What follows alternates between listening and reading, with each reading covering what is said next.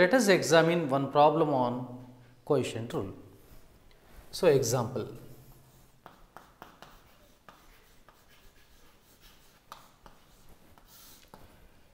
D by dx of log x by x. So, this is u by v. So, first v square, that means x square, x into d by dx of log x, and next minus log x into d by dx of x. See, x into d by dx of log x is 1 by x minus log x into derivative of x is 1 by x squared. So, x gets cancelled. We have 1 minus log x by x square.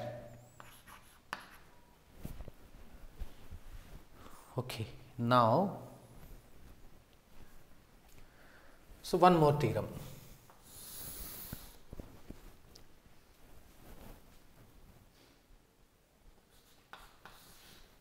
Let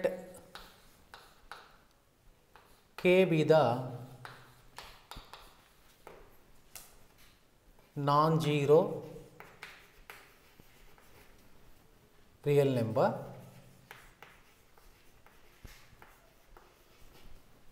or constant. Then d by dx of k f of x, that means constant multiplied by any function. Then take out k common into d by dx of f of x. So, for example, let us do the one example or examples. See, d by dx of some 7 cot x. Suppose 7 cot x is there. So, 7 into d by dx of cot x. So, that is, this is 7 into derivative of cot x is minus cosecant square x. So, we write minus 7 cosecant square x. Suppose if you want to find out d by dx of something ax plus b, where a comma b are constants. So, this is equal to d by dx of ax plus d by dx of constant. See, here a common, d by dx of x, constant differentiation is 0, already we have discussed. Derivative of x is 1, so a into 1, that is equal to a. So, hereafter derivative of ax plus b is a. Now,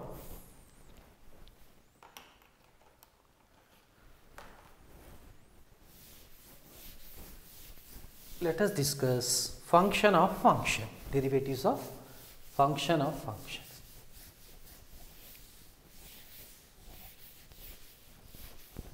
Or composite functions.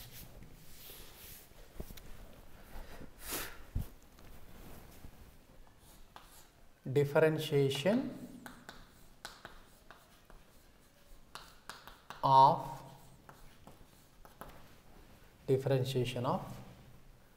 composite functions.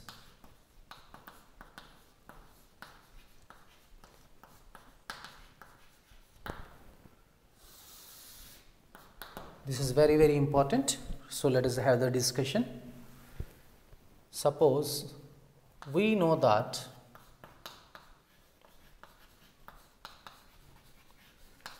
from functions f circle g of x is equal to f of g of x.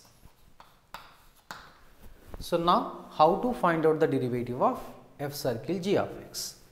Suppose now d by dx of f circle g of x. So, if you want to find out the derivative of f circle g of x, here d by dx of f of g of x. So first find the derivative of f. That becomes f dash into g of x, and then find the derivative of g of x. So derivative of g of x is g dash x.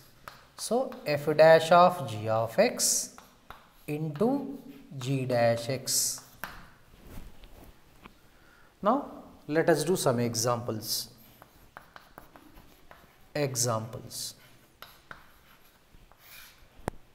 D by dx of ax plus b whole to the power of n. So just this appears to be, this is x to the power of n formula, n into x to the power of n minus 1. So this we can write n into ax plus b whole to the power of n minus 1 into derivative of ax plus b. So n into ax plus b whole to the power of n minus 1, derivative of this one is a. So na into ax plus b whole to the power of n minus 1. Second example. So d by dx of some tan of log x. So first derivative of tan we have to write, then derivative of log x. So that means here derivative of tan is secant square of log x into d by dx of log x. So this is secant square of log x, derivative of log x is 1 by x. So this becomes secant square of log x by x. So how to find out? One more example, d by dx of log of secant x. So first log derivative, next secant x derivative. Log x derivative is, we know, 1 by x, so 1 by secant x into d by dx of secant x. So 1 by secant x into derivative of secant x is secant x tan x. So secant x gets cancelled, we have tan x. And one more example, if you want to find out this kind of examples, d by dx of some e power cosecant x. First e power x derivative is e power cosecant x to d by dx of cosecant x. Okay, what is the derivative of cosecant x? Minus cosecant x cot x. So this is e minus e power cosecant x into cosecant x cot x.